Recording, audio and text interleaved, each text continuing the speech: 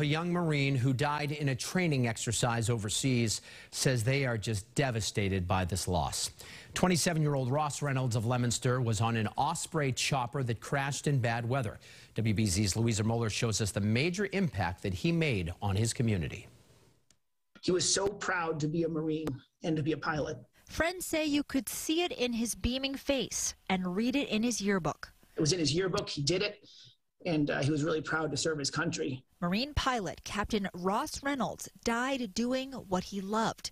The 27-year-old killed with 3 other service members when their Osprey aircraft crashed during a NATO exercise in Norway Friday. He had such a love of camp and country. Dan Megan, director at Camp Wanocksett in New Hampshire, where Reynolds worked for many summers, says his friend had a true appreciation for friends and family. He had so many dreams for his life with his new wife, Lena. The Leominster native also had a young life packed with accomplishment.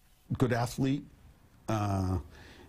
Eagle Scout, Worcester State College, ROTC, boot camp. At 27 years old. As Leominster Veteran Services Director Rick Vuittor recalls, it's Reynolds' spirit that had a lasting impact. For his Eagle Scout project, he helped build these stone benches behind the Veterans Center.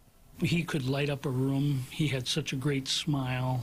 He was adventurous. He was a great leader in the Marine Corps, and he just brought joy to anybody he was around. He was such a good guy. His family wrote in a statement, "We will miss his smile, his hugs, his laughter. We will miss his energy and goodness." He was everything that's good about America.